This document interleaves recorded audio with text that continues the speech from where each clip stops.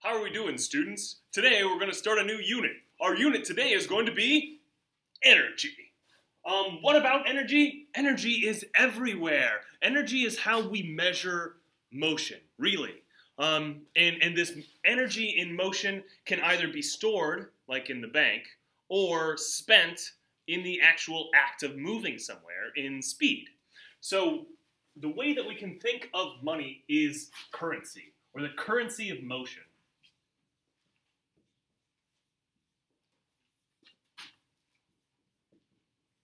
And and energy is measured in a couple of different ways, one of which is calories. Our body intakes calories, and then we burn them to get motion. As I'm moving, my body is burning calories, and the more I move, the more my body burns calories, right?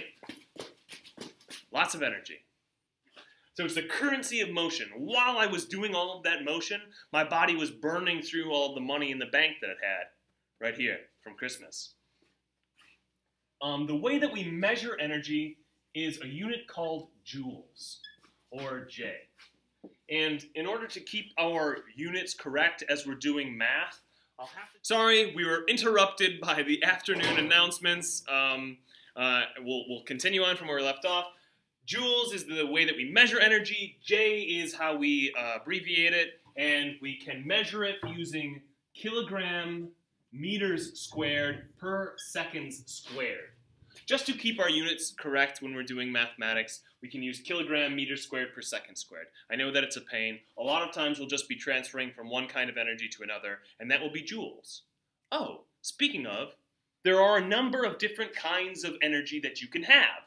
The first kind of energy that you can have is simply the energy that is motion. We call that kine, which means to move, right? Kinematics, or kinematic equations, those equations for moving, or telekinesis, moving things with your mind. Kine, kinetic. Kinetic energy is that energy in motion itself. So this ball, as it's rolling, actually has energy. And we'll talk about how we can calculate that a little bit later. Secondly, this ball now has what's called potential energy.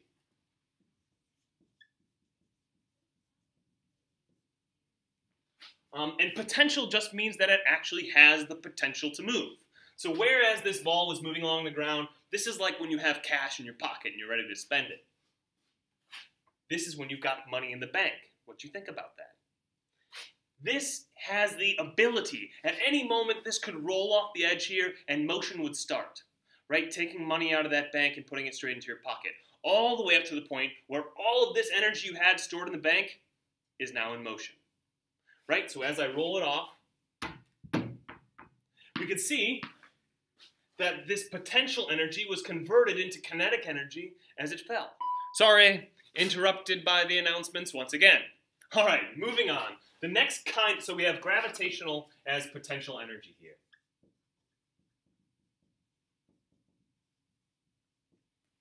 The next kind of potential energy that we might have is called elastic potential energy. In elastic potential energy, here I have a rubber band, and this rubber band wants to return to its original shape. Right now, it's a little bent out of shape, and there's actually energy stored there, because if you think about it, when you stretch a rubber band and you let it go, there's going to be motion, right? And that motion is really energy. Here I've got a little piece of paper, and I'm going to show you that I can convert this stretching of this rubber band into flinging that piece of paper, right? There's actually an awful lot of energy stored in this tiny rubber band, and we'll talk about that a little bit further.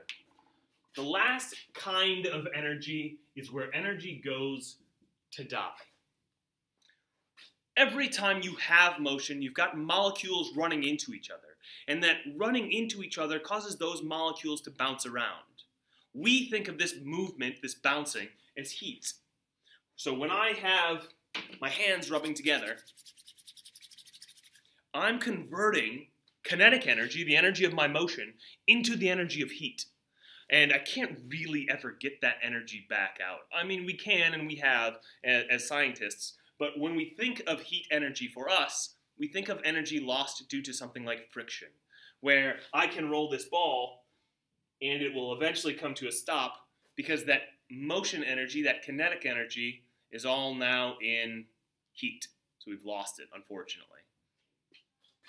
That brings me to the last thing that I want to talk about for energy, and that's the second law of thermodynamics.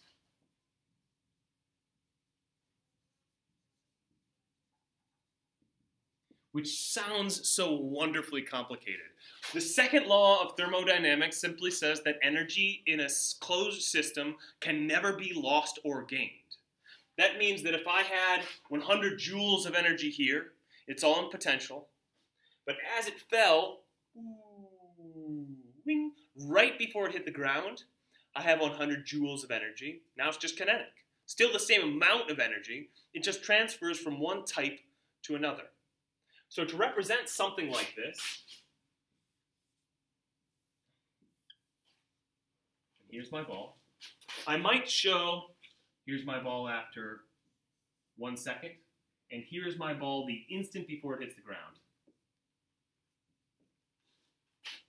I might show the energy in these three systems using a pie chart. Pie charts are really nice because you're always going to have 100%.